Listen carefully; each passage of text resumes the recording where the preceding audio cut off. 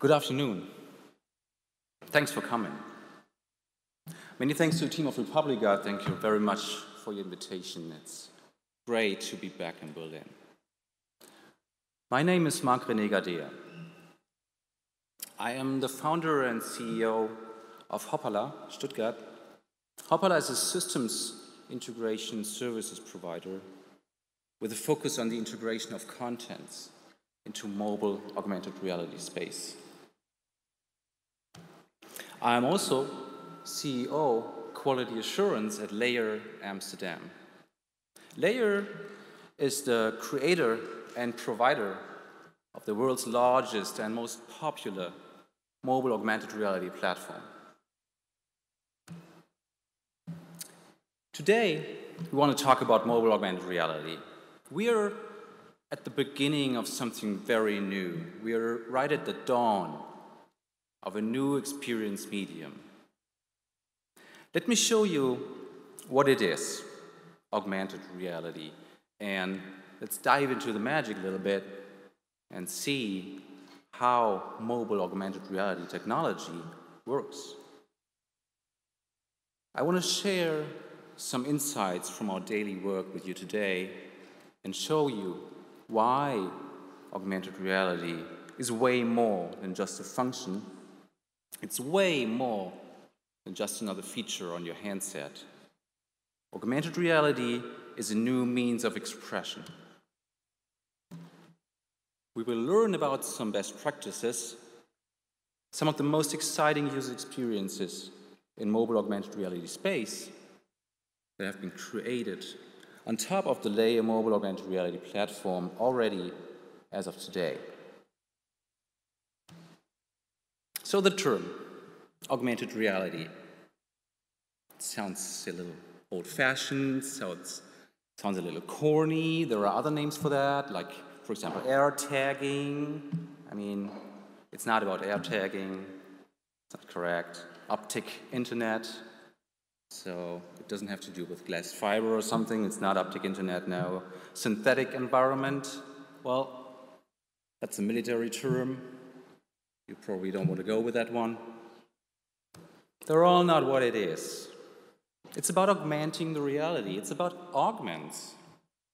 It's about overlaying video stream with digital information. Everybody knows what it is, or at least think they know what it is. Everybody plays computer games.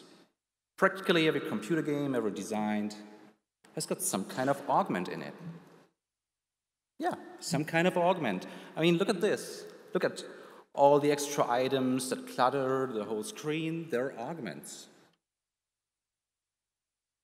Augmented reality, it's a tag. It's already out there. It's already been out there for decades, since it was first invented in the early 90s, when Tom Caudell and David Mazel coined the term augmented reality. They applied it to a head-mounted digital display that guided workers through assembling electrical wires at aircrafts at Boeing. This term has a long history. We have good reasons to stick with it. Augmented reality is so great because of three things. It combines the real and virtual. It's interactive and real-time. And it's 3D. It looks great. It looks magic. It looks magical. It just happens. It's there, it looks real, except it's augmented. It isn't too geeky. It doesn't repel people. It's so easy. You want to learn more about that historic site? Well, just point at it with your handset, and the information is right on your screen.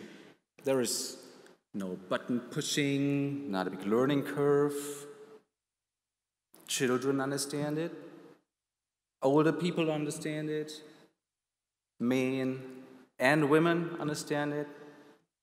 It's the most exciting thing happening in the contemporary tech scene. 2010, Almost 20 years later, augmented reality is finally going mobile. The latest evolution of mobile devices allows us to finally apply augmented reality technology to mobile handsets.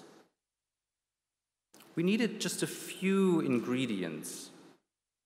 We needed a camera and a screen, the location and direction, and we need information.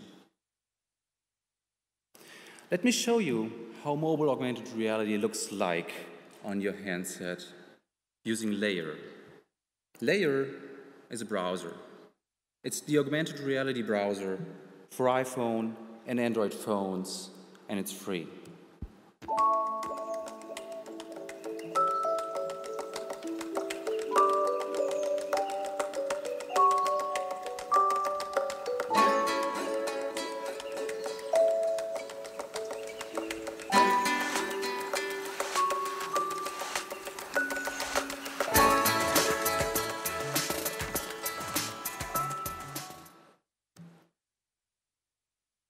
The magic is all about location and direction. We need to track the user's location and direction. First, location. The system learns about the user's location using GPS. That's what, like navigation systems for cars, have been doing for a while. Now we can also do this on the mobile phone. Additionally, this might even include Wi-Fi location services or cell tower triangulation. Second, direction. The system needs to know in which direction the user is actually pointing the device. This has considerable impact on the overlaid information. We know about the direction because modern devices integrate a compass. This sort of tracking of location and direction is called markerless tracking. AR is a large field. We at Layer have our own approach to foster usage of mobile AR. We created the Layer Open Platform. No matter if you think about brand awareness, or if you're a content provider, if you're a developer or a user, everybody can create its own augmented reality experiences on top of Layer. The result? Over 2,800 developers from more than 70 countries registered a Layer. There are more than 500 layers online already and more than 1,800 in development. As opposed to using GPS and compass, there is another way to help your device with orientation. It's markers. This is a simple marker. This is another one. And this is a more complex marker, a so-called QR code, which is basically a two-dimensional barcode. These can even carry information that can be read by a QR code reader. This one can also serve as a marker. It's just a street sign, but as long as we teach our systems to identify it, it can easily serve as a marker. There are interesting use cases for marker-based tracking. Let me show you marker-based tracking in action on a mobile device using technology by total immersion. This was demoed by Intel at the CES show Las Vegas.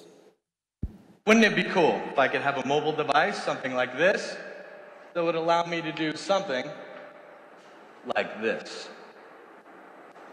Wow, that's pretty cool. How did you do that? Let me go ahead and point this guy up. And there. Now, I'm using an actual technology from Total Immersion, and what I'm seeing here is I can actually get a full information download from the restaurant, as well as look at video and see some of the great pictures. Every technology has its pros and cons.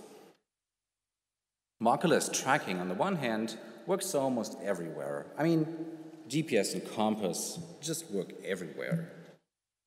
Marker-based tracking obviously does not work everywhere, simply because there aren't markers everywhere. Marker-based tracking, markerless tracking, on the other hand, only works outside. This is simply because the devices need view contact to the GPS satellites. Marker-based tracking can easily be used indoors. Depending on the actual use case, either one will be the technology of choice. So there's still a lot to do in mobile AR. We will almost certainly see the different technologies emerge. We will see image recognition capabilities being integrated. Together with existing tracking technologies, image recognition will allow a much more precise location and direction tracking. It will actually allow us to stick the overlay to the reality view and therefore heavily improve the accuracy of the overlay. And probably we may also see first steps into standardization of communication protocols. I'd like to share two important insights with you that result from our daily work. Insight number one, Android's taking over. These bars show the number of first launches of Layer on iPhone and Android devices in relation to each other. In the second last week, you can very clearly see the impact of our newly launched iPhone app, but only a week later, Android is already taking over again. I do love my iPhone, so don't get me wrong on this, but concluding from our experiences, this is my statement: Android's taking over. Number two, AR is a new means of expression. It's more than just a function. It's way more than just a feature. A new means as opposed to the classical map, and this includes digital maps as well, of course. So AR is about the experience, the immersive experience. It's about interaction, 3D, and multimedia. Maps serve a different use case. Maps are all about awareness, like 360-degree awareness, and they're about orientation. Today, I brought 7 best practices to show you some of the most exciting user experiences in mobile augmented reality space that have been created on top of the Layer open platform. See the things that you can't see. This is a 3D model of the future Rotterdam Market Hall. This building does not yet exist. If you go there, you will only find a huge construction site. But simply hold up your handset and you can experience how this market hall will look like at this specific location at some point in the future. You can walk around it, you can even walk through it and experience future already today. Number 2, thinking of entertainment. This is a Beatles tour with a couple dozen points of interest in London and Liverpool, several videos and audio. Along the route, there are many 3D objects, including like a yellow submarine or a model of the Beatles crossing Abbey Road. You can even pose with the band for pictures.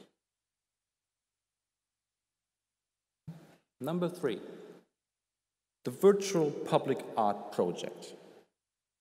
Let me quote the artist Chris Manzioni. He said, "Key element of our layer is that the objects are site-specific.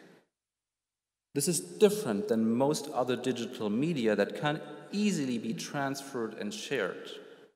This requires the user's presence and interaction with the site itself." Quotation end. It is exactly what AR is about, putting information into its location context. Number 4, gaming. Mobile AR is great for games. For example, like scavenger hunt or something like that. For the first time, a major game developer like Ubisoft used Layer, by the way, to launch a new title called Splinter Cell. Number 5. Hoppala was one of the first 50 developers worldwide granted access to the Layer open platform, even before it went public. During this beta developers program, we created Stuttgart Region Clusters. Stuttgart Region Clusters visualizes various industry clusters through mobile AR. It's a great tool used for regional marketing purpose, and it was developed in close cooperation with the Stuttgart Region Economic Development Corporation. Number 6, social. Hoppala Goes Easter is the worldwide Easter greeting service built for Layer. It lets you place 3D Easter eggs around the world and leave messages for your friends. It leverages the capabilities of this new medium. It combines the real and the virtual. Because it lets you place eggs at your friend's place, it's just that they're augments. It's interactive and real time. You can place the eggs right from your phone, right where you are, and they're instantly there. And it's 3D. I mean, you can just easily walk around these beautifully designed eggs and enjoy mobile augmented reality in 3D. Talking about location context, I mean, we're in Berlin. I've been coming here regularly since the early 90s. This is such a historical place. I mean, there are so many stories to tell, there are so many people to learn about, so many interesting places. In Berlin, history is everywhere. That's why I love this place. And that's why I'm very happy to announce today's launch of a great new mobile AR experience, the Berlin Wall. It was created by Hoppala and our partner Superimposed from Düsseldorf. You can follow the former border line from Brandenburg Gate and experience German history at an historic site. The exclusively designed 3D wall even includes several watchtowers that were located on the eastern side of the wall in order to observe the former border strip. So, when you go out later today or tomorrow, use your handset, use Layer to follow the Berlin Wall and enjoy this extraordinary augmented 3D experience. There are some other screenshots for that, and even this one. Enjoy. Thank you very much.